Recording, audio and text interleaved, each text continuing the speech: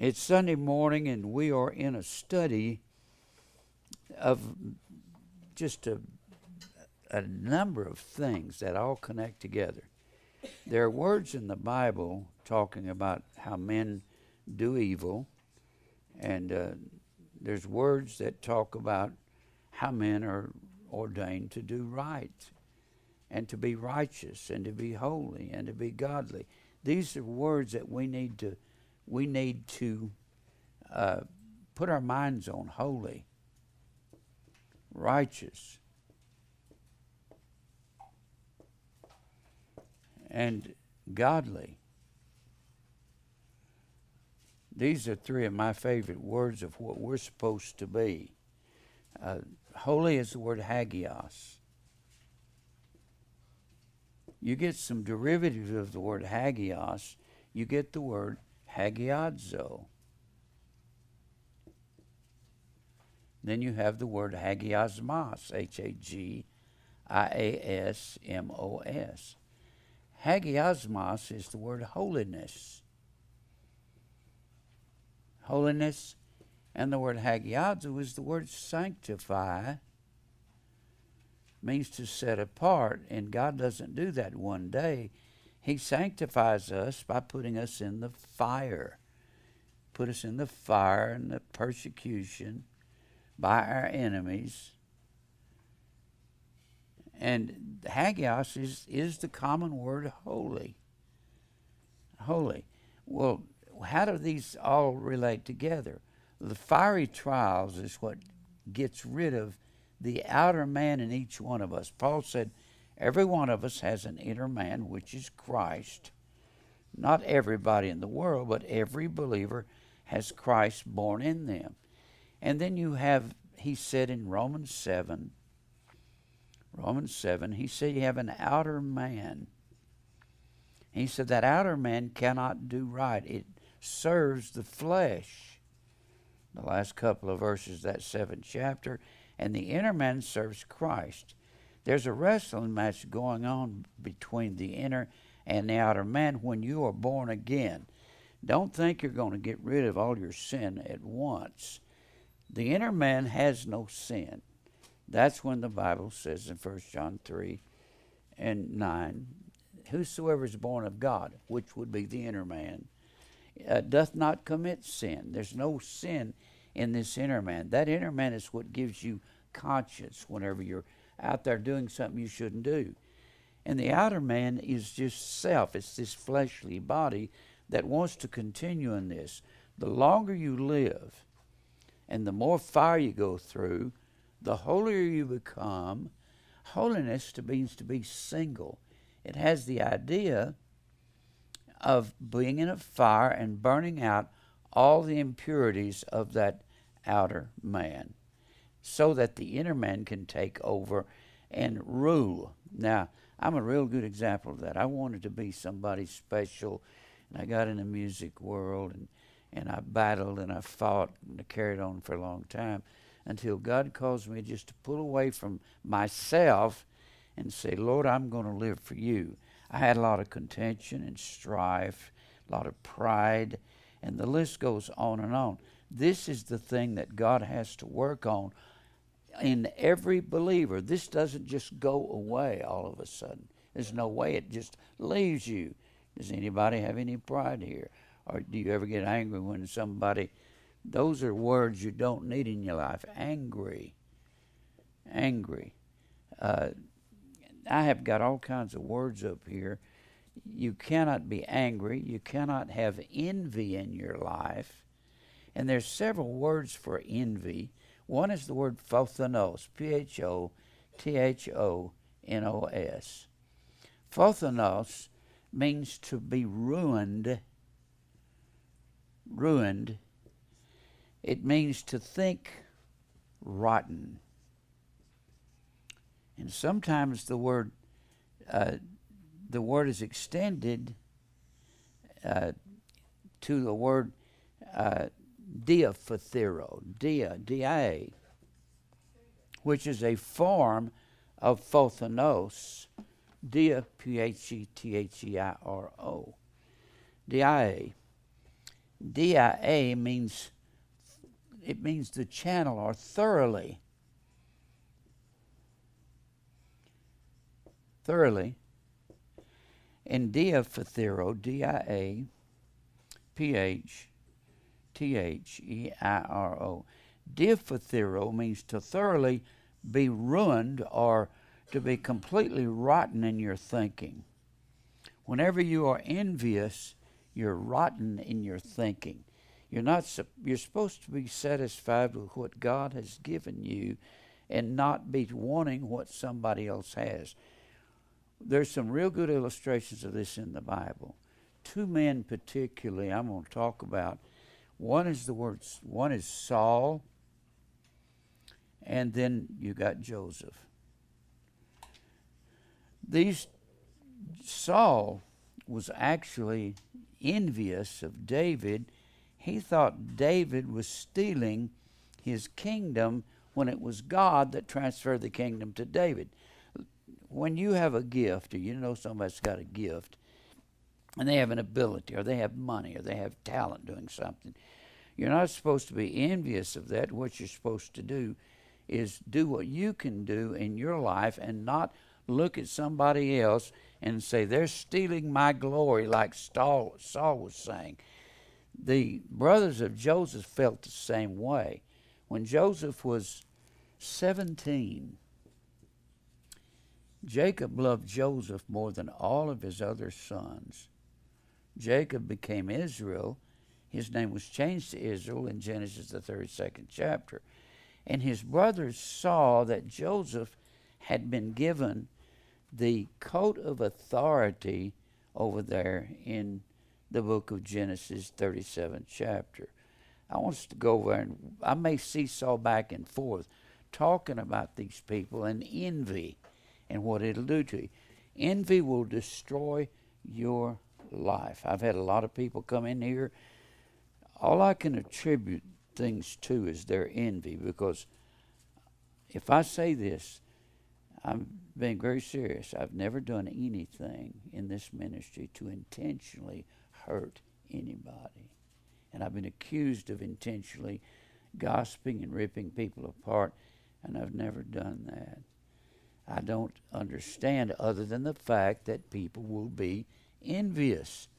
You cannot, that's something you've got to get out of your life.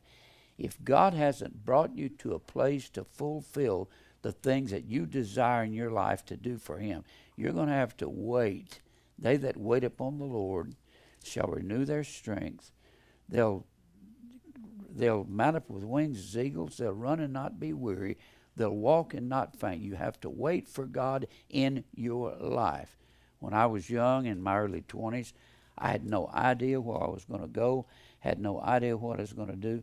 And if you'd told me when I was 22 or 23 that I was going to be teaching from the Greek text when I was in my 50s and 60s, I'd have said, you're crazy. I didn't know that was in store for me.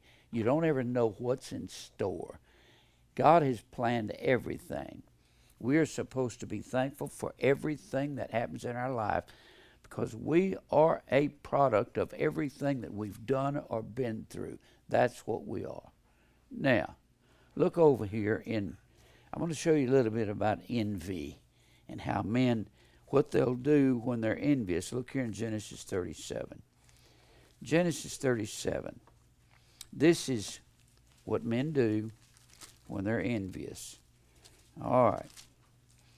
Let's read here in verse 1. Let's read a little bit about Joseph. And Jacob dwelt in the land wherein his father was a stranger, in the land of Canaan. And these are the generations of Jacob, Joseph being 17 years old. That's why I said he was 17. The Bible said he was 17 at this point. Was feeding the flock with his brethren, and the lad was with the sons of Bilhah. Now, Bilhah was the handmaid of Rachel. And Leah had a handmaid. Now, you can find these two with their handmaids back in the 29th and the 30th chapter of Genesis. A handmaid was like a secondary wife, in a sense. And some of the sons of Jacob came from Bilhah and Zilpah, the handmaidens, and they were part of Israel. They were the sons of Jacob, with the sons of Zilpah and his father's wife. And Joseph brought unto his father their evil report. Now Israel loved Joseph more than all his children. You heard me say that. That's in the Bible. Joseph was his favorite son. He was the 11th son of Jacob, because he was the son of his old age, and he made him a coat of many colors. That's not what he made. Colors is a terrible translation. The word is pas, P-A-C. Colors is the word A-Y-I-N in the Hebrew. Ayin means an eye. You actually see, when you see things, you don't see shapes. You see a refraction of colors. You see a separation of colors in the retina of your eye. That's what you're seeing. And ayin means an eye. Now, pas was a coat of authority. Whoa. Now, Joseph is 17 years old, and his father gave him the coat of authority. That meant that he was going to rule over his brothers that were in their 40s, their late 30s and 40s. That meant he's going to be the boss. Well, there's nobody better in the Old Testament to be the boss than Joseph. He was more like Christ than anyone else. Now let's continue reading. And when his brethren saw that their father loved him more than all his brethren, they hated him. They were envious of him. Why would he love him most? Would you be jealous enough to be upset at somebody loving somebody else more than you? Your time will come if you're a believer. But you can't say, I don't like it because God put him in authority at this point. Let's keep reading. And Joseph dreamed a dream, and he told it his brethren, and they hated him yet the more because of the dream. And he said unto them, Hear, I pray you, this dream which I have dreamed. For behold, we were binding sheaves in the field, and lo, my sheaf arose and also stood upright. And behold, your sheaves stood round about and made obeisance to my sheaf. They bowed to me. Well, that actually happens in Joseph's life later on, when he rises in Egypt to be second in Egypt, in charge of everything except Pharaoh's house. And his brethren said to him, Shalt thou indeed reign over us, or shalt thou indeed have dominion over us? And they hated him yet more for his dreams and for his words. And they had no right, because God put him in the position he was in. When you're put in the position by God, he put me in this position here as the pastor. I started this as a Bible class in my house. We had 4 people when we started. We weren't on TV, and we weren't on radio, and we didn't make DVDs. We didn't make tapes. It took me a while to even start that. If you knew what somebody goes through, it's a terrible thing to be hated by your brothers or be hated by your spiritual brothers. It's very depressing, but you know it's supposed to be. And they hated him yet the more for his dreams and for his words, and he dreamed yet another dream. Now, why would he have 2 dreams? Can any, 2 witnesses, that's right. And behold, I have dreamed a dream more, and behold, the sun and the moon and the 11 stars made obeisance to me. Now, I want you to notice something about the sun, moon, and stars. He's talking about Jacob and his mother and his brethren when he says sun, moon, and stars. So you can use sun, moon, and stars as an example all through the Bible for heads of a family, because right here, he uses it right here. He sets a precedent. A precedent is where something is set and it's going to hold true all through the Scripture. It's like a precedent is set in law. If you can go to court and your lawyer can find some other case where there was a precedent set, then you can use that in this case. You can use the fact that he's talking about he's talking about Joseph's mother and father and brothers. And he told it to his father and his brethren, and his father rebuked him and said unto him, What is this dream that thou hast dreamed? Shall I and my mother, thy mother and thy brethren indeed come to bow down ourselves to thee in the earth? Exactly, they will, because he's going to be out of envy and jealousy. His brothers are going to sell him into Egypt. He didn't have anything to do with this. He didn't have anything to do with his father loving him more than his brothers, did he? No. He didn't have anything to do with being special in his father's eye, but he was special. And Joseph was as special as anybody. He meets the criteria of Christ in the Old Testament, and we'll see some of that. And his brethren envied him. For what reason? They didn't have any. Jesus said, the Pharisees hated me without a cause. I've been hated a lot of times by people for no reason, but it's like David said when Shimei was throwing stones at him. He said, God hath bidden him to throw stones. Let him throw. But his father observed the saying, and his brethren went to feed their father's flock in Shechem in northern Israel. And Israel said unto Joseph, Do not thy brethren feed the flock in Shechem? Come, and I will send thee unto them. And he said to him, Here I am, Father. He said, I want you to go to your brothers in Shechem. He has on that coat of authority. That coat of authority was given to men who were head of a company in the army. It was given to men who were over manufacturing or some kind of over a field where they're gathering sheaves. It was the one who was in charge. And his brothers are going to see him coming from a distance. And when they see him coming, they're going to start grinding their teeth together and go, Our father has blessed him to be ruler over us. And boy, they're enraged. And he said to him, Go, I pray thee, see whether it be well with thy brethren, and well with the flocks, and bring me word again. So he sent him out of the vale of Hebron. Hebron is the furthest southern city in the Bible in Israel. Not now, but it was back then. And he came to Shechem, and a certain man found him, and behold, he was wandering in the field, and the man asked him, saying, What are you looking for? And Joseph said, I seek my brethren. Tell me, I pray thee, where they feed the flock. And the man said, They departed hence. He's fixing to walk into a trap simply because of the coat he's wearing. The word pas means a coat of lengths. It doesn't mean colors.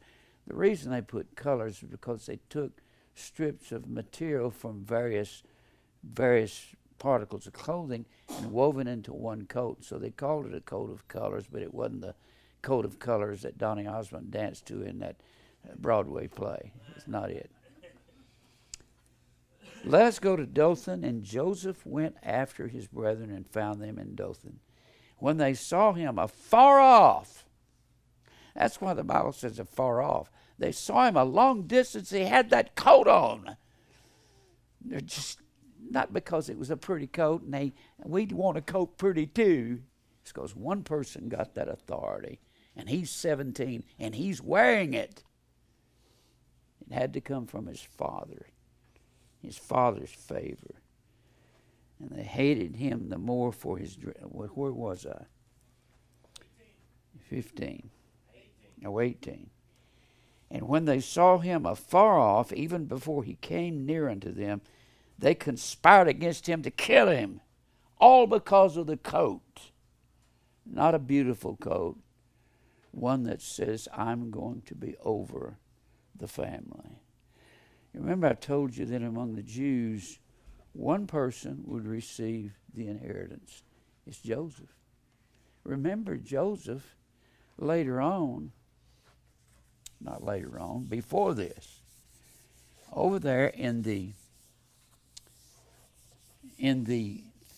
50, I'll get it right in a minute, in the 48th chapter of Genesis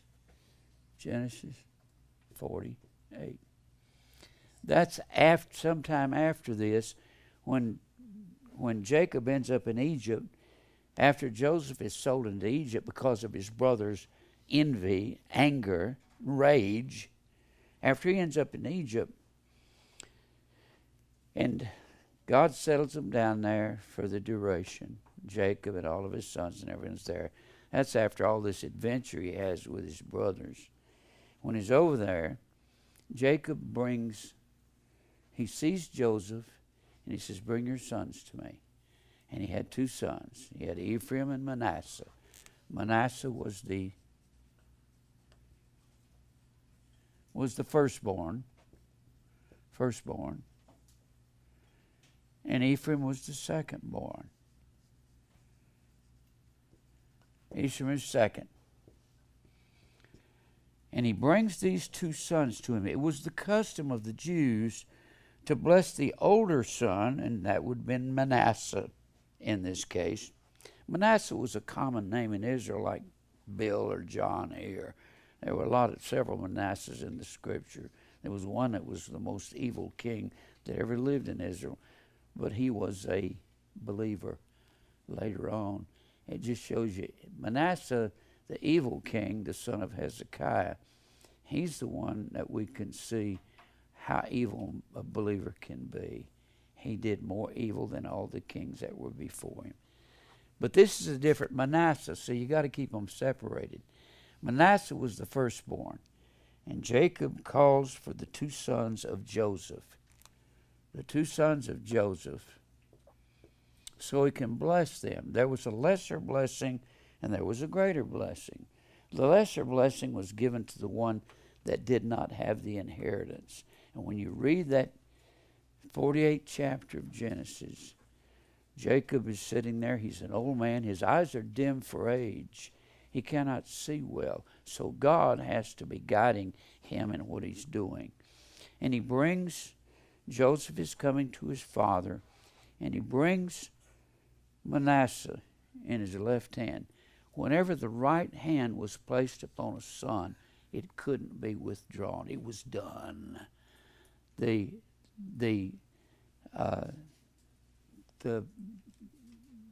inheritance had been passed, and he guides his eldest son Manasseh to Jacob's right hand.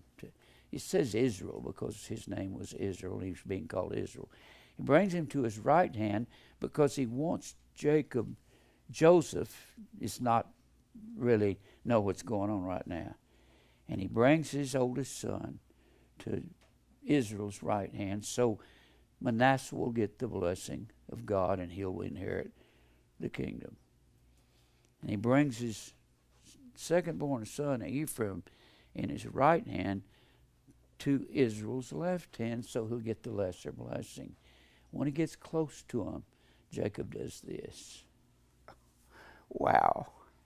It's overwhelming to think of that. And Joseph jumps back and said, "Not so, my father. Manasseh's my son, even my firstborn." And he said, "I know that, son. The secondborn gets the blessing." Abel was secondborn. Jacob was secondborn. Jacob became Israel. You got David was the second king of Israel. The second birth gets the blessing, not this first birth. And anytime you find those secondborns having authority over the firstborns, it was because that was God's will. And from then on, anytime you find after Ephraim is dead and after Joseph is dead, northern Israel a lot of times will be referred to as Joseph. In fact, in the 37th chapter of Ezekiel, at the end of time, the Bible speaks of take one stick for Joseph. It says Joseph, the stick of Ephraim. That's very easy to understand when you understand Ephraim received the blessing of having the authority of Israel. And the northern Israel is called Joseph, and then northern Israel is also called Samaria. Samaria at one time was one city there in northern Israel, but it adapted later on to be all of it northern Israel. So it's called Samaria. It's called Israel after the split, and it was northern Israel, the 10 northern tribes, that was led by Ephraim or Joseph. So that's the 10 tribes, and the 10 tribes never received the decrees to come back. Only the southern tribes, the 2 southern tribes, Judah and Benjamin, received the decrees from the Persian Empire to come back and rebuild the temple and the city. So you have to have whenever I've made this statement, in the first century, all of Israel was not back from the captivity, only the 2 southern tribes. Without the owner there, Joseph or Ephraim, there wasn't anybody at home. The lights were out. They had to have Joseph or Ephraim. The inheritance belonged to Joseph through his son Ephraim, and the king comes from southern Judah. But they have to have all of it together, and that's what will happen at the end of time. Now, let's read some more of this. This is what envy does, but God works all things after the counsel of his own will, doesn't he? In everything give thanks. This is the will of God in Christ Jesus concerning you. The envy that comes from Joseph's brothers is going to work together for their good and for Joseph's good. Now, let's look at this one more time. Now, what verse am I in? 19. They said one to another, behold, this dreamer cometh. They said, he's coming, and look what he's wearing. He's going to be our boss. And some of us are in our late 30s and early 40s. And Reuben heard it, and he delivered him out of their hands. That is amazing to me. Reuben is unstable as water. Reuben was the firstborn. God bypassed Reuben to give he should have been the priest and the king, and he should have had the inheritance. The firstborn was always that way. But he was so unstable as water that it was the prerogative of the owner to pass that out to who he will. So he goes to the third born, Levi, and gives him the priesthood. It should have gone to Reuben if Reuben had had good sense, but God wanted that too. And then he went to the fourth born, Judah, and gave him the kingship. And when we get to Saul, the first king of Israel, first man king, Saul was of the tribe of Benjamin. That's the wrong tribe, because the blessing of God was given to his sons in Genesis, the 49th chapter. That's right at the end of the book of Genesis. Jacob, or Israel, is lying on his deathbed. He says, bring my sons to me. I'm going to place the blessings or the curses upon them as they belong. If you notice, Simeon, somebody asked me the other day, what about Simeon? Is he with the southern tribes? No, he was numbered with northern Israel. I have my own theory about why Simeon is down here. Simeon was a liar. That's the main reason I believe he's put in the middle of southern Judah, to keep him in line. He's the one that wanted to kill Shechem and Hamor when they came to Jacob and said, we'd like to marry your daughters. And Jacob said, if you will be circumcised, you can come into Israel and be our brothers. And they said, okay, we'll agree to that. And Simeon said, he went to Levi and said, hey, brother, let's get them. When they're cut and they can't move, let's kill them all. He was a murderer. And Jacob, when they did that and killed Hamor and killed Shechem, Simeon was just a scoundrel. He was a rebellious son, and he was the second born of Jacob. Now, in that case, the second born is not blessed. But Simeon is in the middle of southern Judah. I believe God surrounded him with Judah so he would keep him at bay. Judah would. But during the kingdom, he is numbered with the 10 northern tribes. The 2 southern tribes is Benjamin and Judah. That's the southern Judah. How they could do that is only God can know. Now let's get back to this. Where was I? Reuben heard it, and he delivered Joseph out of their hands and said, let us not kill him. Huh? Okay, come now therefore and let us slay him and cast him into the pit, and we will say to our father, some evil beast has devoured him, and we shall see what will become of his dreams. You sure will, won't they? That's really funny. We'll see what's going to become of his dreams. See if he can fulfill this now. No, but God can. And God does that. And Reuben heard it, and he delivered him out of their hands and said, let us not kill him. And Reuben said unto them, shed no blood. Notice this is all due to envy. I want what he's got. I don't know how they all thought they were going to divide it up among the 11 sons. Do you? How can you divide up that coat among 11 sons? Each one of them was selfish and full of envy, and they didn't care what happened to Joseph. And they shed no blood, but cast him into the pit that is in the wilderness, and lay no hand on him, that he may rid him out of their hands. We can get rid of him. If we can get rid of Jim Brown and kill him, you think God cannot sell? The people said, let's kill Jeremiah. He's disheartening the people. He's walking through the streets of the city saying, Nebuchadnezzar's going to come and slaughter us. If we get rid of Jeremiah, God doesn't know how to call an Ezekiel or a Daniel. I guess he does, doesn't he? Daniel was just a kid in Jerusalem when Jeremiah was walking through the gates of the city, standing at the door of the city saying, repent, Nebuchadnezzar's coming. Daniel says, I wonder what that's like. God says, your turn will be here very soon.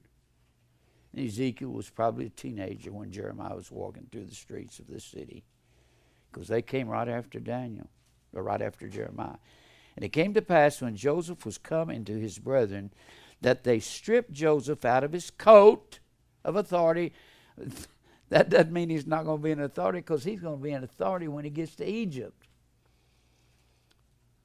Stripped him of his coat of authority that was on him, and they took him and cast him into the pit, and the pit was empty, and there was no water in it. And they sat down to eat bread, and they lifted up their eyes and looked, and behold, a company of Ishmaelites came from Gilead with their camels, bearing spicery and balm and myrrh, and going to carry it down to Egypt. And Judah said, this is the 4th son, Judah said unto his brethren, what profit is it if we slay our brother and conceal his blood? Come, let us sell him to the Ishmaelites. They're going to carry him to Egypt, where he's going to meet the Pharaoh and become second in charge. And his brothers are going to come and bow to him. And let not our hand be upon him, and he is our brother and our flesh. And his brethren were content. Then there passed by the Midianites, merchantmen, and they drew and lifted up Joseph out of the pit, and sold Joseph to the Ishmaelites for 20 pieces of silver, and they brought Joseph into Egypt.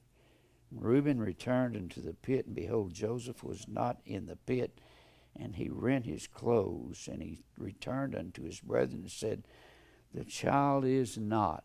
There's another illustration of is not. Something that was not was dead. He was saying that Joseph was dead. The child is not. See, he didn't know what the other guys had done.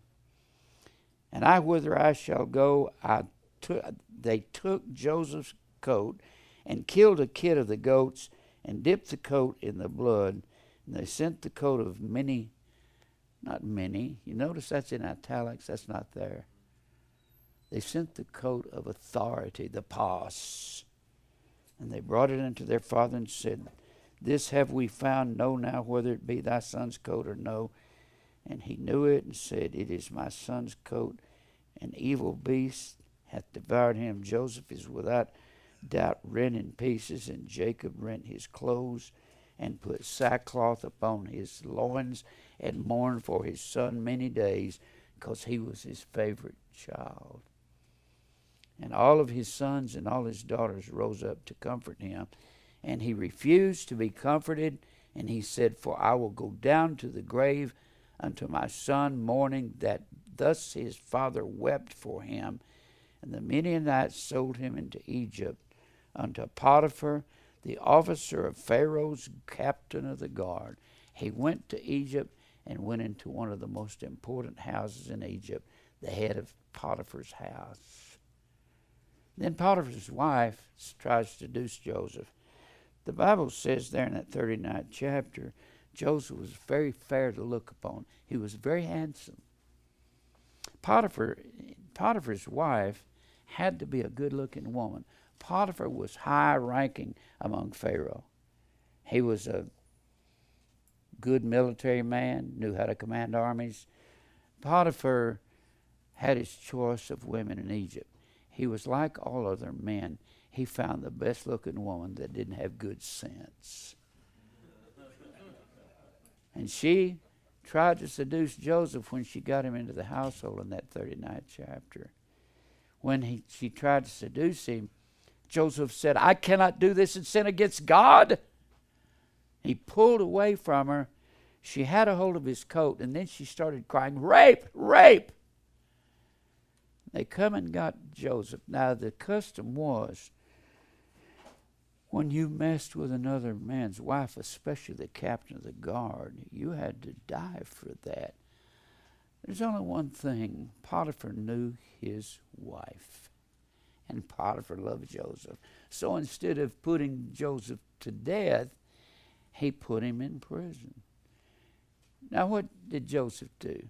Did he get angry and say, I don't deserve to be here, kind of like Jesus on the cross? I don't deserve to be having to die on this cross. No. He applied himself to wherever God put him. He got into prison, and he was so responsible, they made him the chief turnkey.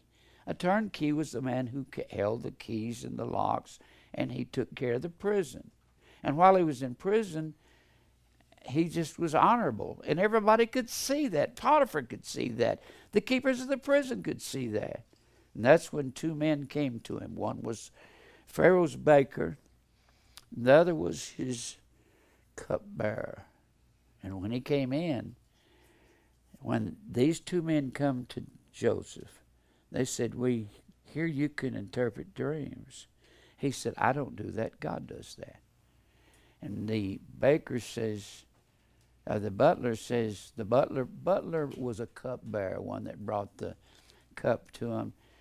Anytime you had a cupbearer, that's what Nehemiah was to Artaxerxes. A cupbearer was the most trusted man as far as the ruler was concerned. He would bring him the drinks, grape juice, and he would sip it first, and if he fell dead, the king wouldn't drink it. That's what he was for, to check whether somebody was trying to overthrow him or not.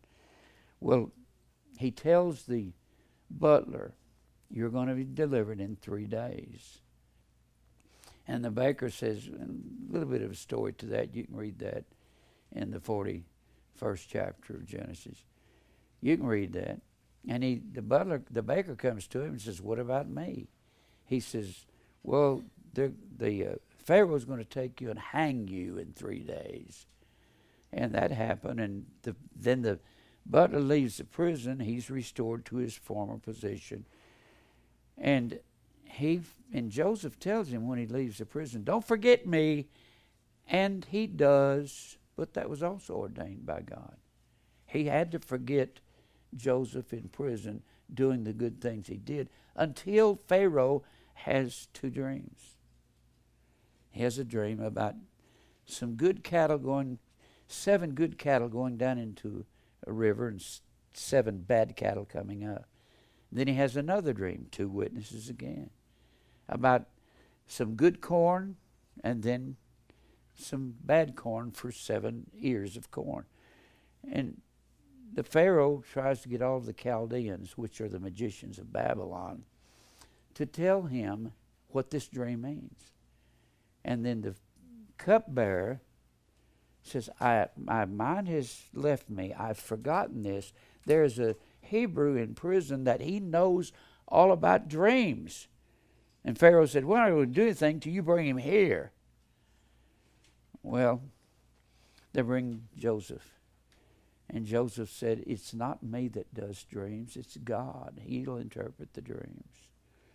So the Pharaoh says, what does this mean? He said, the 2 dreams are the same. He said, you're going to have 7 good years, and then you're going to have 7 bad years.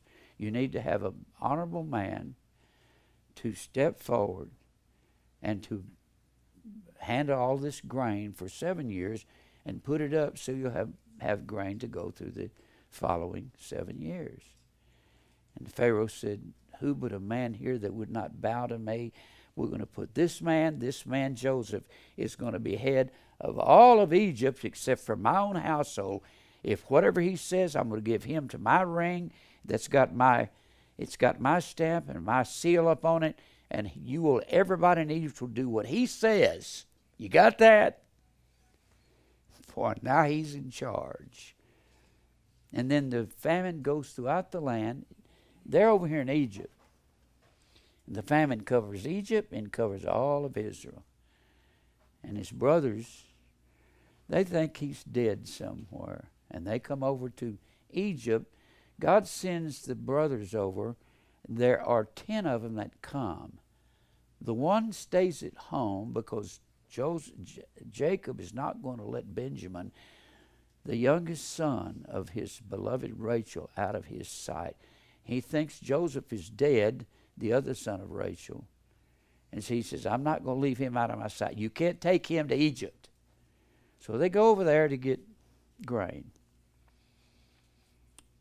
And they get over there, and we know the story, how that Joseph accuses them of being spies. He accuses them of being spies. All of this is because of their envy. Their envy produced the goodness of God in Israel and their lives. And Joseph becomes head of Egypt, second in charge of all of Egypt, and he's the man in Egypt that his brothers go to. And he speaks to his brothers through an interpreter, and they don't know that's Joseph. And they don't feel guilty about nothing for having done what they did. But they're over there in Egypt bowing to this man of Egypt, like the dreams in the 37th chapter said they would. And God has raised up Joseph to be this wonderful leader of men. Joseph sends them back home. He says, but I want one of you to stay here with me. And he pointed at Simeon. I want him. Joseph was the 11th son, and he wants the second born, 11 and 2. I talked about that a week or so ago, 11 and 2. You got 11 and 2 all through the Bible. So he stayed, and they thought he was going to be beaten or whipped, and they get back over here. They get back over to Israel, eat up all the grain. But Joseph had told them, but they didn't know it was Joseph. He had told them, don't come back without your little brother. And it's time to go get more grain. And they say, Father, Judas says, Father, we have to take Benjamin with us. He says, no, I can't lose my youngest son of Rachel. I can't lose him. Finally, they convinced Jacob he's got to go. They're not going to give us grain without him there. And they go back.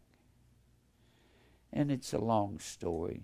Joseph plants his divining cup, as all the Egyptians had one, in the sack of Benjamin on the way back. And he calls them before him.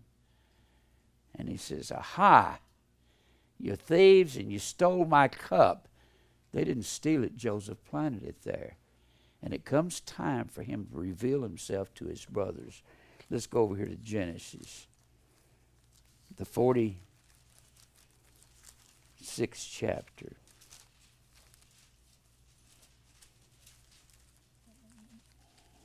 Let me see here. I want to read some. Let me go to 45th chapter. He's meeting with his brothers. And Joseph could not refrain himself before all them that stood by him. I want to keep reminding you, this was jealousy, envy over his dreams. Envy, you may be fulfilling, well, you will be fulfilling the will of God when you're involved in your envy, and you'll get corrected like Joseph is about to tell his brothers. And Joseph could not refrain himself before all of them that stood by him, and he cried, cause every man to go out from me. It was against Egyptian law for an Egyptian to be found alone in a house with a bunch of heathens, and they considered the Hebrews heathens. And there stood no man with him while Joseph made himself known unto his brethren, and he wept aloud. He wept aloud, and the Egyptians and the house of Pharaoh heard him weeping in there with his brothers. And Joseph said unto his brethren, I am Joseph. First time they heard that, they were terrified. They didn't know who this Egyptian was that they were talking to. It was their brother. I am Joseph. Doth my father yet live? I love the next sentence. And his brethren could not answer him. They're going,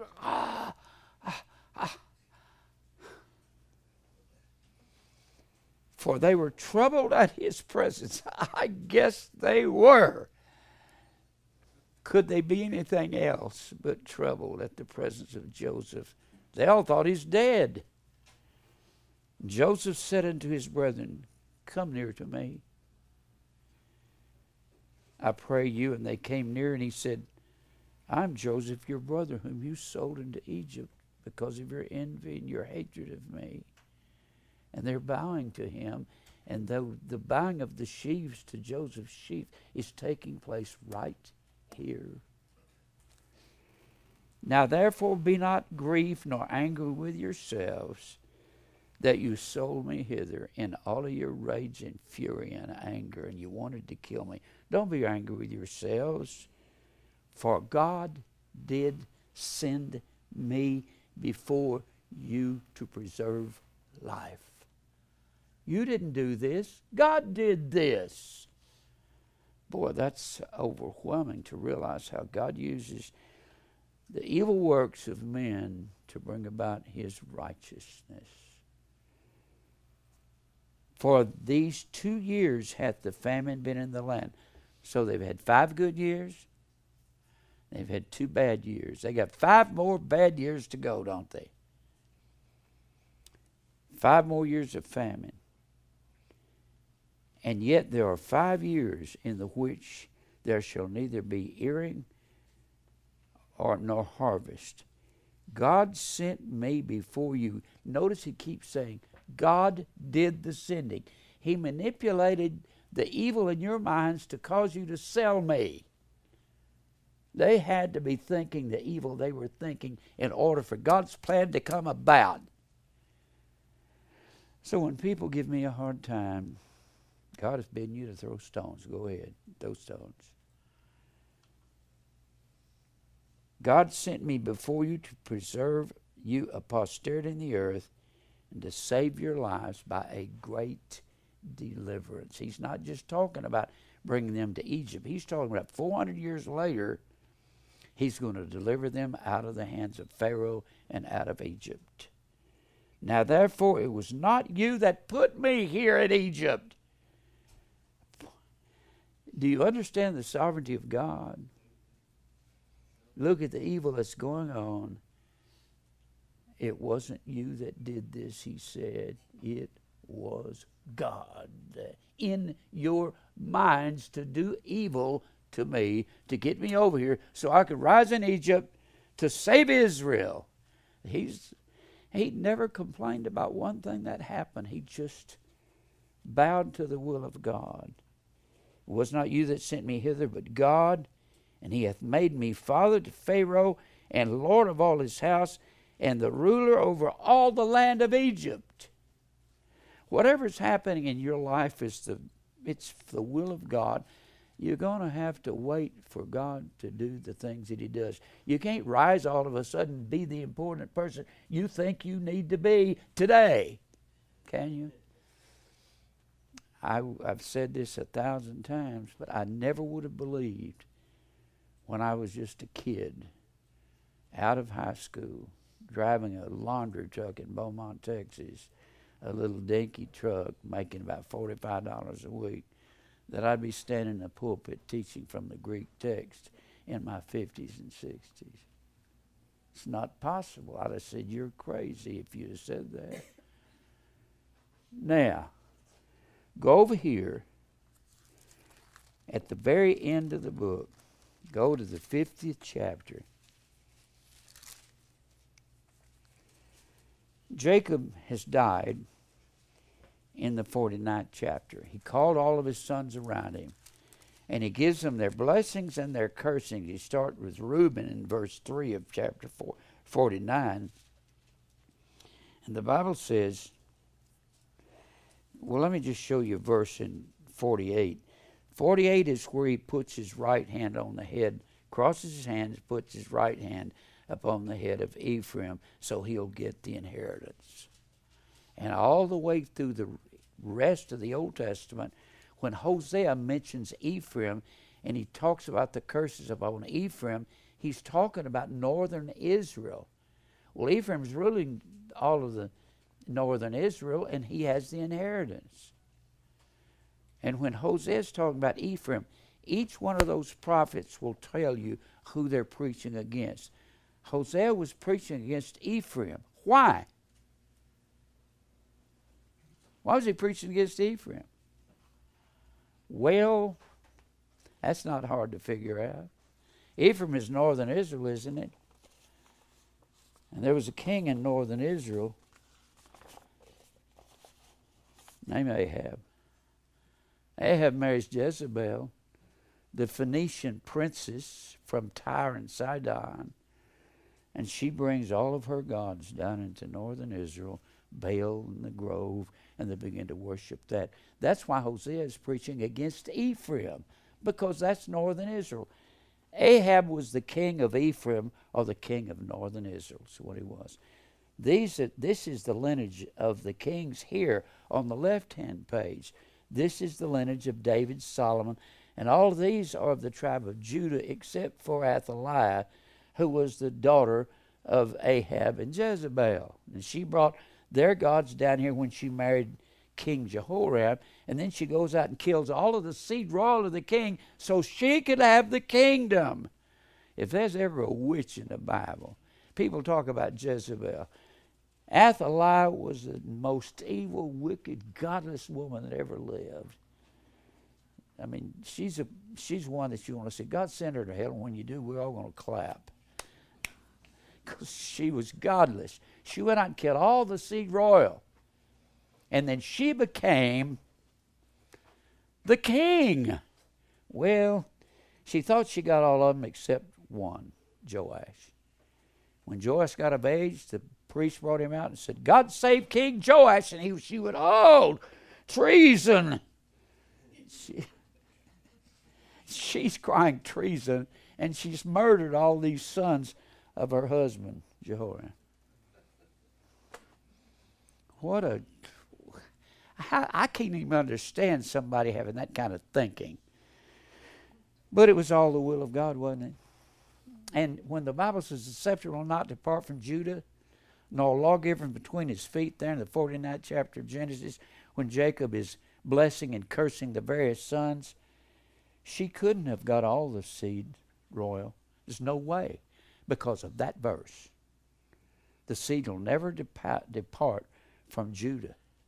She wanted to kill all of the seeds, anybody that could inherit Judah. She wanted to kill them. She got them all but Joash. And he wasn't the greatest king, but he had the seed of Judah in him. And he kept, and his son Amaziah serves after him, and then Uzziah his son, then Jotham his son, and all the way down to Zedekiah, the last king of southern Judah. Now, go over here to the last chapter of, well, let's look here at Genesis, the 49th chapter. It's time for Jacob to die. Look at verse 21 of chapter 48. And Israel said unto Joseph, Behold, I die. Israel is Jacob, remember? But God shall be with you and bring you again unto the land of your fathers. Moreover, I have given thee one portion above thy brethren, which I took out of the hand of the Amorite with my sword and with my bow. Chapter 49, Jacob said unto his sons, and said, Gather yourselves together, that I may tell you that which shall befall you in the last days. I want to talk about the last days tonight. Gather yourselves together, and hear ye, sons of Jacob. Hearken unto Israel your father. At the end of Jacob's life, he keeps being referred to as Israel, the father of these 12 sons. Reuben, you're the firstborn, you're unstable as water. You don't have any place in the kingdom. Then you got Simeon and Levi, brethren, instruments of cruelty, or their habitation. You went out and murdered Hamor and Shechem and all the rest of their family. You murdered them when they were bleeding from their circumcision because they couldn't move. You took advantage. Jacob said, You're a disgrace. This is what gets me. Here's Israel in the making, right? Right? The Bible says, Jacob have I loved, Esau have I hated. And people will say, well, let's talk about nations. Let me tell you, while Israel was in the making, there was some evil going on in Israel. Before either one had done any good or evil, that the purpose of God according to election might stand. The scripture says God loved Jacob and hated Esau. Jacob was Israel, and Israel's in the making. There's two evil men right here, Simeon and Levi. And Simeon was the head of that uprising. He's the guy that brought it about. So God says, I got to corral Simeon. He's got an evil streak in him. Now, so you get on down through here, he says in verse 9, Judah is a lion's whelp. He's going through all 12 sons. And he says, Judah is a lion's whelp. From the prey, my son, thou art gone up. He stooped down, he couched as a lion. As an old lion, who shall rouse up Judah? And the scepter shall not depart from Judah, the fourthborn of Jacob, nor a lawgiver from between his feet until Shiloh come. Unto him, unto Judah, will all the gathering of the people be, because out of him will come the king. And David is of the tribe of Judah, and Jesus is the Lion of Judah. He's the Lion of Judah. Now let's look at the last chapter here. Jacob dies in this chapter right here. He dies. They take him and they bury him. He's in Egypt, because that's where Joseph brought him and all of his family. Brought him to Egypt. Jacob dies, and Joseph's brothers are scared of him.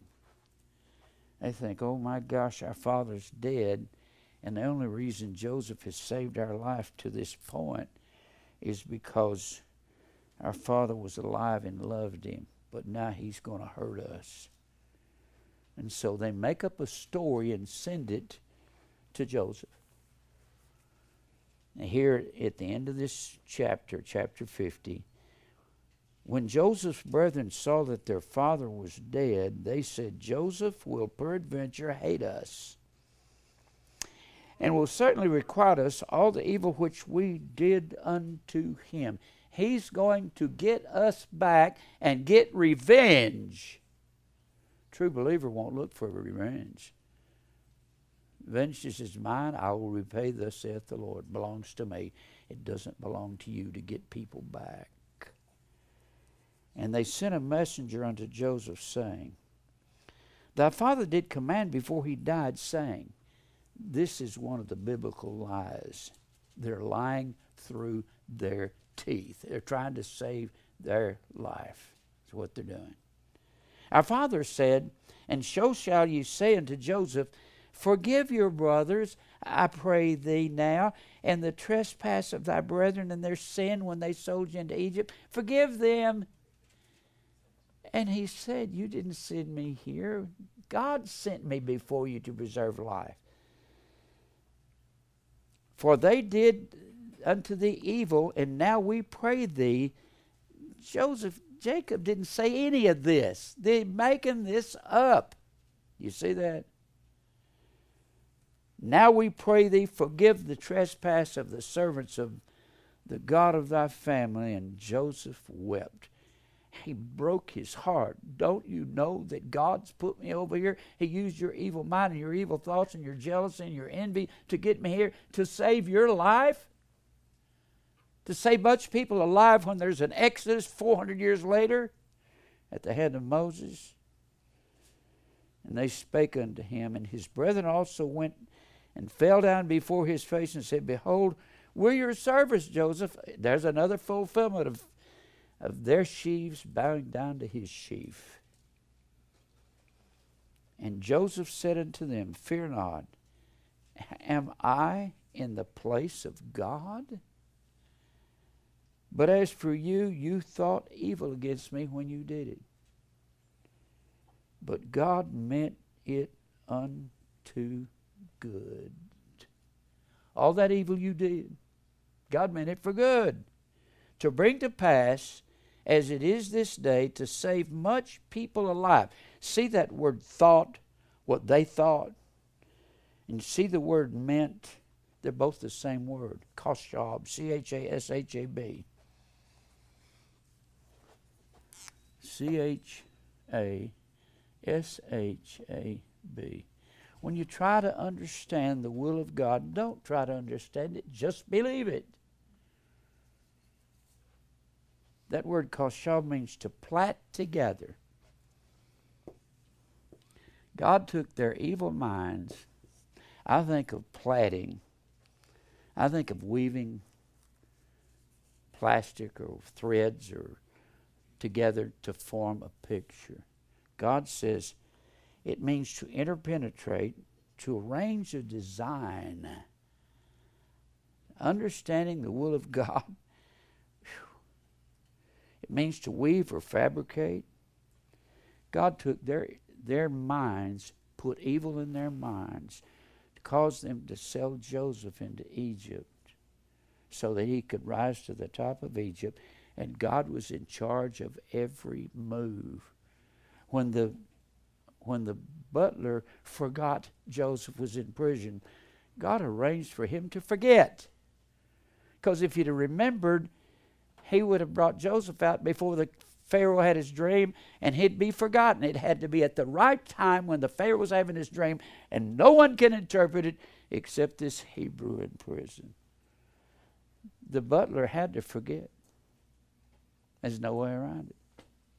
Everything in our lives, it's an interpenetrating work of God. He works all things after the counts of his own will.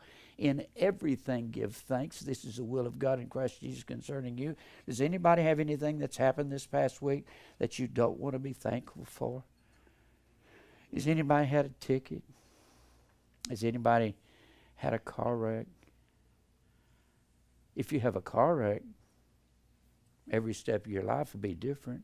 And then you'll get 5 years down the road and something will happen. You'll say, this is the will of God, but not without that car wreck.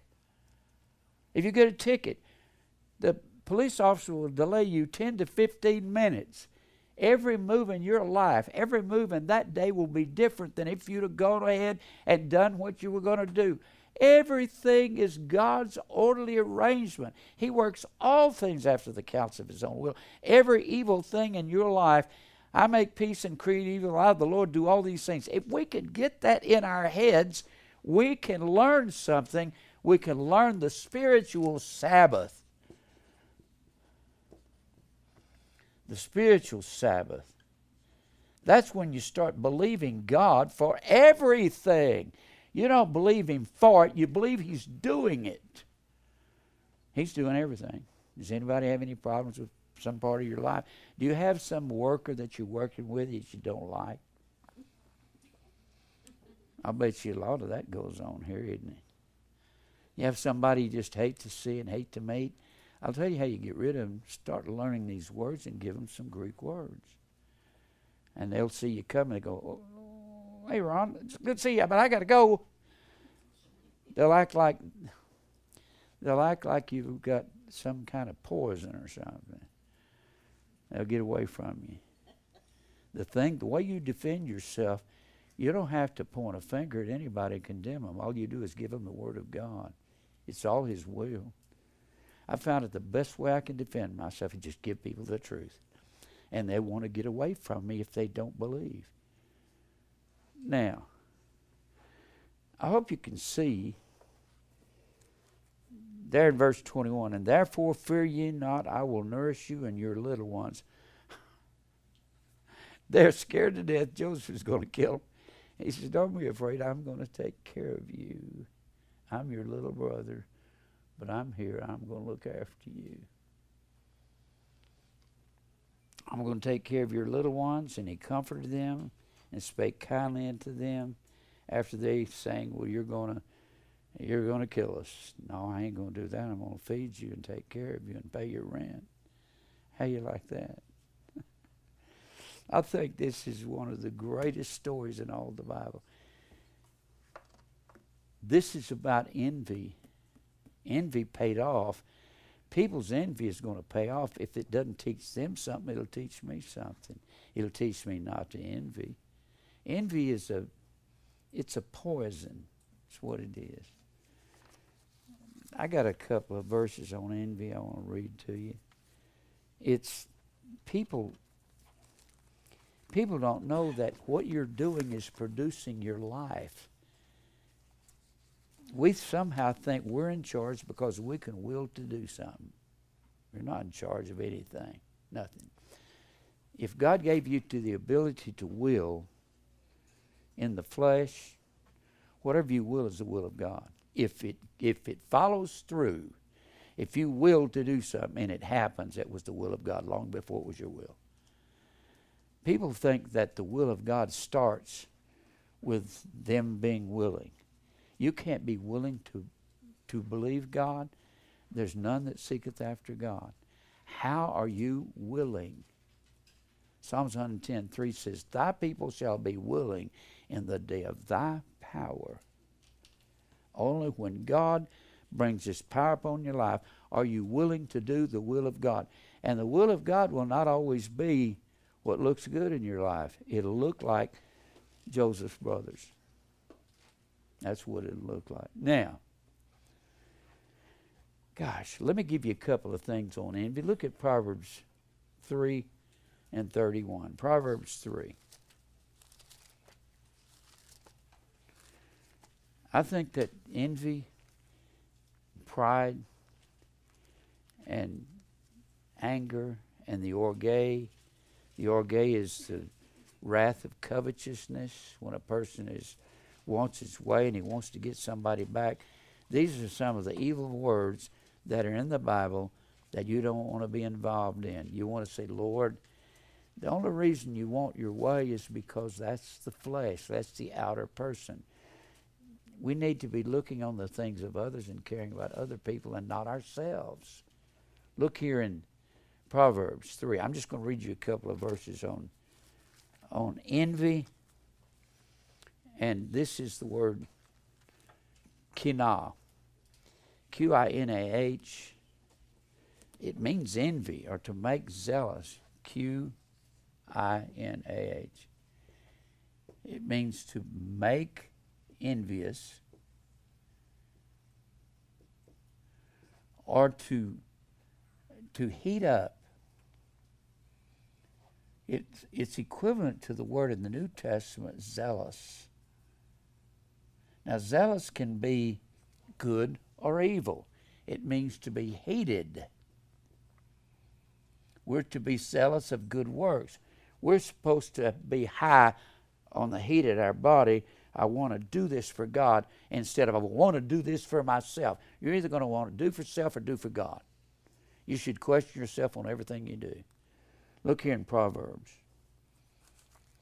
Let's read some things about envy. Proverbs 3. Proverbs 3 and verse 31. But if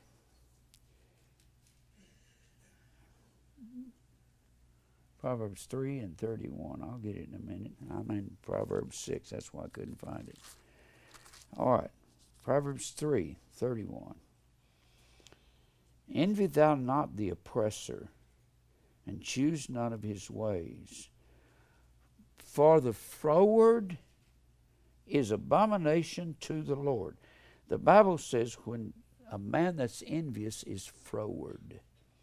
Froward, in this case, is the word lose, L-U-W-Z. Envy is twisted. It's perverted. It can't think right. It always thinks for self. I want my way, and I'm going to get that guy for taking my glory. Well, the Bible says nobody is to glory in the sight of God. I love that verse in the 4th chapter of 1 Corinthians, when the Bible says, what dost thou have that thou didst not receive? Or who maketh thee to differ from another? If God gives a person talent to ascend up the ladder in the business world and didn't give you that, they were given that ability by God. And even if they're a vessel of wrath fitted to destruction, they still have that ability. You're not supposed to be envying them or anyone else about anything they have or anything they're doing. I think envy is the hardest thing for man to overcome, because envy ends up in orge. Orge is feminine gender. It's the wrath of covetousness. It's wanting to get revenge on people for what they did to you and what they stole from you, and I deserve that glory. Well, the scripture goes on to say, who makes you to differ from another? If you're good looking, who made that? If you're glib, who made that? That's right. If you have any talent whatsoever, any money, or anything in your life, what made that in your life? God made that in your life. And if somebody else has something that, I've found that when anybody excels, in life, people want to give you a hard time. They're envious. The world is envious. I found that out in the music business. I found that out in the real estate business. People want to give you a hard time because you're in front of them, they seem to think. They're wherever God put them. You have to be thankful. If you're in life, wherever you are, that's where God wants you to be. But He doesn't want you to stay there. He wants you to make progress. Look over here, and if you're froward, you're twisting the Word of God. There's about 12 words for froward. In fact, you can take this envy that a man has, and you can transfer it everywhere there's froward, because the man full of envy has a twisted way of understanding. In fact, you look at Proverbs 2 and 12. When wisdom entereth into thine heart, he enters your heart. These are the things that happen to you, there from verse 10. Knowledge is pleasant unto thy soul. Discretion shall preserve thee. Understanding shall keep thee. To deliver thee from the way of the evil man, from the man that speaketh froward things. He speaks twisted things. who leave the path of uprightness to walk in the ways of darkness, who rejoice to do evil and delight in frowardness, twistedness. They like the twisting of things. That's a different word. Topuka, T-O-P-U-C-U-K-A-H. T-O-P-U-K-A-H. But it has the basic same meaning as the other word we just gave you. It means perverted. Then he says in verse 15, whose ways are crooked, and they froward in their paths. They're twisted in where they walk. If you envy the wrong person, you'll be wanting to follow their ways. The Bible says, make no friendship with an angry man, lest thou learn his ways. He's angry with God, and it gets a snare to his soul. Don't want what somebody else got. You've got what God wants you to have, the mind and everything else. Now, look here in Proverbs 14, verse 30. Proverbs 14, verse 30. The Proverbs, the Psalms, and Ecclesiastes will tell you the condition of a man when you look up the words there. Proverbs 14 and 30. 14, 30. A sound heart is the life of the flesh, but envy the rottenness of the bones. You remember we said that word phthero means to be rotten in your thinking. When you're envious, you're rotten in your thinking. Your thinking is not straight. When you want what you think you're supposed to have, you can envy without having any particular person in mind. You can just simply say, I think I deserve more than I've got. You're envious when you look around in life and see people with all these things that you want. That's the outer man. Paul said, I have learned in whatsoever state I am, therewith to be content. When he said that, in Philippians, the 4th chapter, Philippians was a prison epistle. He was in prison waiting to be beheaded when he said, I have learned. Manthano comes from the word to teach, mathetuo, and that comes from the word disciple, a learner, mathetes. He said, I've learned to be content, being in prison, waiting to have my head cut off. I'm content. How's that? How can you be content? Well, the word content there is the word A-U-T-A-R-K-E-S. Autarkes is made up of auto and archeo. Auto is self, and archeo means to push away, to ward off self. He said, I'm ready to die. If you're not, when you're time to die, and you haven't learned to push self away, you have got some terrible way to face eternity. The sooner you can learn to push self away, the better off you're going to be, because everything is the way God wants it in your life. If anybody had a right to complain, would Joseph have had a right to complain? Yes. Why didn't he? Joseph knew something that we didn't know. He knew that he was in the middle of the will of God while he was in prison. While he was being seduced by Potiphar's wife, he knew this is supposed to be. He knew he was there for God's purpose. And he rose up and became the ruler of Egypt. Look here, let me give you a couple more of these things. Look at Proverbs 23. Proverbs 23.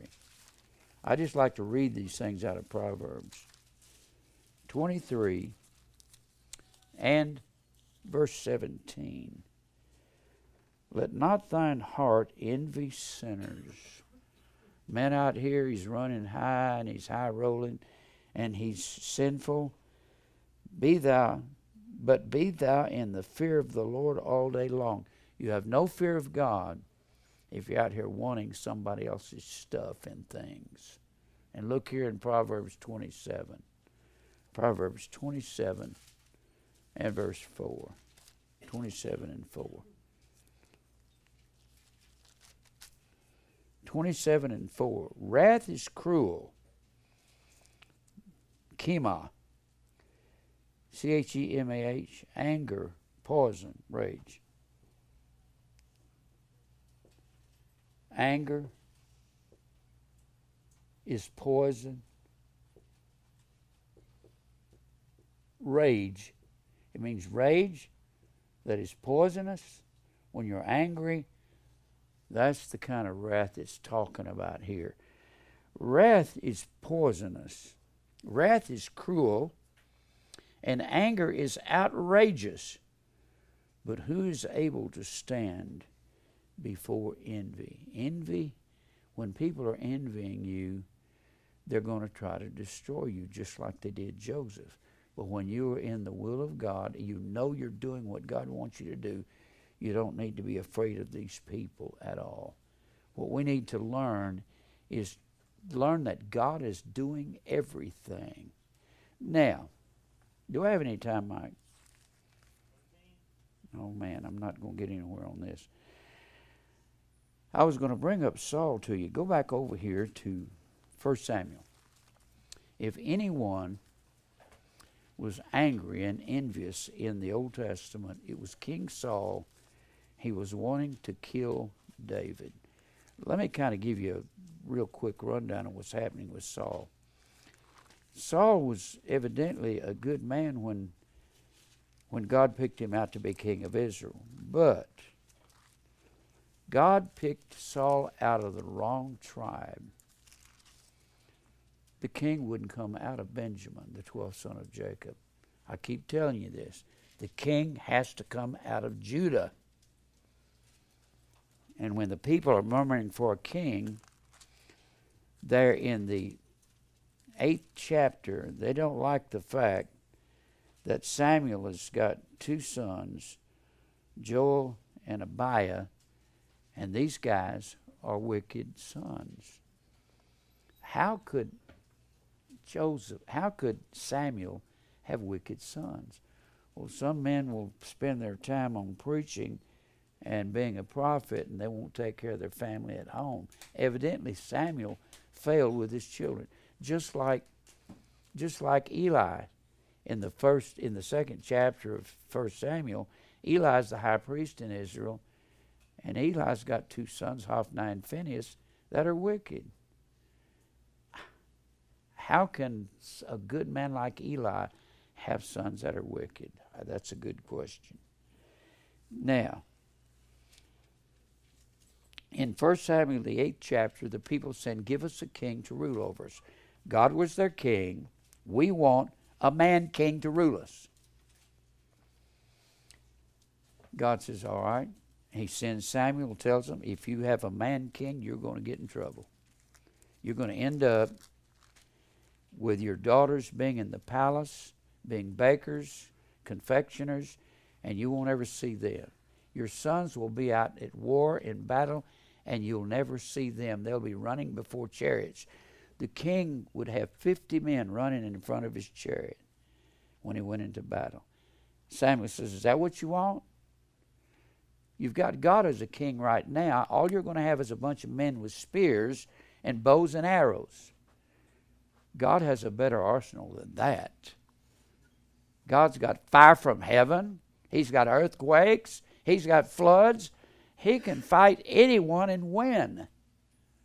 They said, we still want a king. He said, all right. So God picks out a king. In chapter 9, there was a man of Benjamin. Boy, there's the key right there. There was a man of Benjamin. Saul's going to come out of this man of Benjamin. It's the wrong tribe to have a king in it. Whose name was Kish, the son of Abiel, the son of Zeror, the son of Bechorath, the son of Aphiah, a Benjamite, a mighty man of power. And he had a son whose name was Saul. You got Saul of the New Testament who became Paul, and this Saul in the Old Testament he was He was a believer. He was the anointed king of Israel. But he never behaves himself. He never does right. So Samuel goes looking for Saul, a choice young man and goodly, and there was not among the children of Israel a goodlier person than Saul. Now he's going to end up chasing David all over Israel, trying to kill him because of envy. Because he's going to say, you stole my kingdom from me. He hadn't stolen nothing. It was the will of God, just like with Joseph. It's the will of God that Saul is not the king of Israel. When you see he's of the tribe of Benjamin, you suspect something. The king don't come out of Benjamin. Not legally he doesn't. So when Saul gets bent out of shape in that 11th chapter, and he goes into his first battle against Nahas the Ammonite, he loses his temper and gets crazy. And he starts a bad reign as king from the 13th, 14th, 15th chapter of 1 Samuel. He don't do right ever. And then God says, I've had it with you. Samuel, tell him his day is over and he's not going to be king anymore. And Samuel, you go down to the house of Jesse in southern Judah. And you're going to find a king among the sons of Jesse. And he goes down there. Saul is trying to hold on to the kingdom. Saul is the king up to the 13th, 14th, 15th chapter of 1 Samuel. And then in the 16th chapter, Saul is king. 1 Samuel 13 through 15. In chapter 15, Saul does something just crazy. He's been ignoring God through the 13th and the 14th chapter, what God tells him to do. Tells him in the 13th chapter, go to Gilgal and wait for me. I'll be there in 7 days. Saul waits 6.5 days and runs around. He sees that the Philistines have got thousands of soldiers. We got to do something right now. So he goes and gets a priest and offers a sacrifice to God. And Samuel isn't there yet. This is one of the first times he goofs off. And Saul is very childish. He's the tallest man in Israel. You don't need a guy strapping tall, big, huge monsters. You don't need that. You need a man's heart that works for God. That's all God wants from us. I beseech you, therefore, brethren, by the mercies of God, to give your bodies a living sacrifice. That's all he wants. Bodies laid down for him. Now, Saul, he doesn't do the will of God in the 14th chapter. Samuel jumps his case about not waiting for him.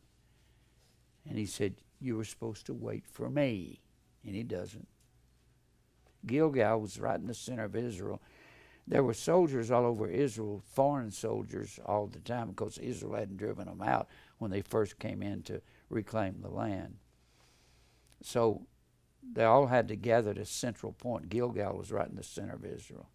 He said, you go to Gilgal and wait for me. Don't you do nothing till I get there. Saul was always one step ahead of himself. He's always ahead of God. And in that 15th chapter, God says, I've had my fill of Saul. And he's going to go get a king that's going to make Saul so jealous, so envious. It's going to be David. Samuel gets down to southern Judah. The Lord told him, go to Bethlehem, Judah. I've chosen me a king among the sons of Jesse. So he gets down to Bethlehem, Judah. And they are so afraid of the prophets. They meet him at the gate of the city. Said, the people are scared to death of the prophets. They know they can call fire from heaven. And they meet Samuel out at the edge of the city and go, what are you doing here? What are you doing here? You don't belong here. Why are you here? And he said, well, I came down to serve God. And he said, I need to go to the house of Jesse. So he goes to Jesse's house. And he said, Jesse, God has sent me here. One of your sons is going to be king of Israel. Now, Saul is up northern Israel. He still thinks he's king. All the way to the end of the book, Saul thinks he's king. In the eyes of God, David is anointed by Samuel in the 16th chapter. So you got two kings of Israel. One that God picked. God picked Saul, but he's the wrong king, wrong tribe. And the righteous king will be David, and the unrighteous king will be Saul. And all the way to the end of the book, Saul is chasing David from the 19th chapter through the 31st chapter. All of those chapters are about Saul trying to find David and to kill him. You'd think that Saul would catch on, because David trapped him twice. He trapped him once in a cave, and David was inside the cave, and he clipped off a piece of his robe, and he got outside the cave later, and he held the piece of the robe up and said, Abner, you're the commander of northern Israel. Why have you this is your king's robe. You're not doing your duty and doing what you're supposed to do, looking after King Saul. David was looking out for King Saul while Saul was chasing him, trying to kill him. And Saul and Adonijah, David's nephew, by his sister Zeruiah, Absalom's always wanted to kill Saul when he got close to him. David said, he is the anointed of the Lord. Don't you dare touch him. People say, well, did Saul go to heaven? Well, he had to. Because right before he goes to his last battle at Mount Gilboa, he says, I got to get some advice. I need to see a witch. And he goes to the witch of Endor. I'm sure we got the word Endora off of bewitched from that. And he goes to the witch of Endor. He said, what's going to happen? I need you to conjure up Samuel. Well, she can't conjure up Samuel. Samuel's been dead for 2 years. So God conjures up Samuel in front of Saul. And the witch goes, I can't do that. And Samuel stands there in front of Saul and says, tomorrow you're going into battle at Gilboa. And you and your sons are going to die and be with me. That's what Samuel tells Saul. He said, you're going to die tomorrow. You're coming to be with me. And the next day, Saul falls on his sword, kills himself. If he doesn't go to be with Samuel, then the Bible's a lie. It's not suicide that sends you to hell. It's unrepentance of the inner man. The outer man you'll never get rid of that outer man totally until you die. I've run out of time. What I need to do is come back next week and take you through Saul and David's life and show you how that Saul was so envious of David, tried to kill him at every turn, from the 19th chapter to the 31st chapter, and finally Saul goes into battle and he dies. His envy ends up in his own death. That's what can happen and he was a believer. David called him the anointed of the Lord. And he'd tell Abishai, don't you touch him. God made him king. I'm not going to touch him. David never did. God dealt with Saul through the Philistines. I'll come back next week. We'll resume this story of Saul and the story of envy. Envy is a deadly poison. That's something we don't want to be involved in. And that's something every person is involved in. And that's one of the big major sins that believers have to overcome, is being envious and prideful and want what is not theirs. Remember, Any man in position, God put him there. Even the evil ones. Let's pray. Lord, thank you for your truth. God, help us to get rid of all envy and strife. And Lord, you've pretty much wiped that out of my life, I guess because of my age and all my experience. I really thank you for it, because I've learned as I grow older it's the only way to live. Thank you for truth. Crush us under your hand. Help the people in the church to grow spiritually. Teach them the poison of envy, of rage and anger, that goes nowhere in our life. Thank you for truth. Lead us to your elect family. We'll praise you for all things in Christ's name. Amen. I wish I could have got further into this, but I'll have to do that next week.